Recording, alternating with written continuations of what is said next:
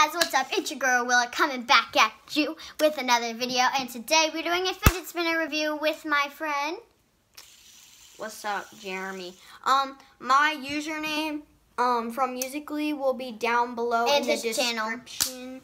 So go check that out. Go check out her videos and drop a like, smash that button, do that, and subscribe.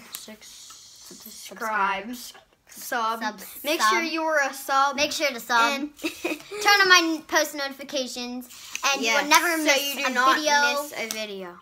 And yeah, so let's start. So he already has a fidget spinner out, but we are reviewing them from 5 and below. I'm going to be. So I think they're good. They come in like a good case. Oh no, this one's mine. You're keeping those two. Review them. What do you think about them? All right, they're light. They're spinny. Yeah, they're good. They're spinny. They spin for a long time, which is nice. Like they're the loud ones though. Here is a little trick, and when you get them at 5 and below, here's how you tell. Drop a like if you think it's true. Here's how you tell if they're fake or not. You'll see like the silver part, which means it's not fake. Oh, can I just try that one out? So this one isn't fake, but if it doesn't have the silver part, it's fake. So that's just a little thing.